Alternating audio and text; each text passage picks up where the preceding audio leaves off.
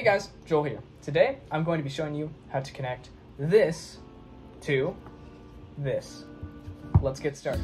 Alright, so first off here we have the phone, and this phone has to be loaded with Road Central, and that's the first thing obviously on our list. The second thing we need to have is a USB-C to USB charging port. Next up is this nifty little contraption here.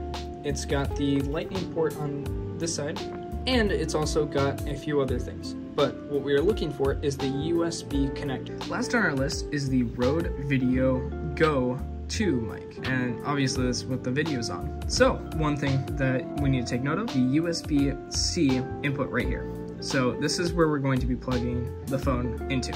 So the first step for this video is you're going to want to grab your Lightning to USB adapter, and you're going to grab your charger cable, and you're going to connect this to this, like that. Then you're going to want to also connect your Lightning to your microphone.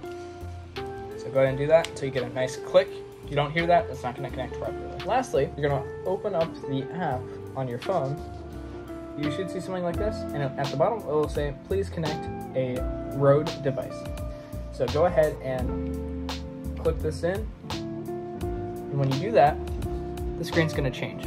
And finally, you get all your options right here. So pretty awesome. You get the microphone ability on top, and so you can adjust the sensitivity of that. And additionally, you can adjust the headset volume. Let me explain the headset volume thing to you. So if you grab a headset, I have my Beats Studio Pros right here. And I'm going to also grab my aux cord port. And if I just go ahead and push this in, and then put the other end into my microphone, like so, I can adjust the volume right here for that. And that basically just ensures that my sound is good, so I can hear it from this microphone. And that's about it. Thanks for watching, and have a great day.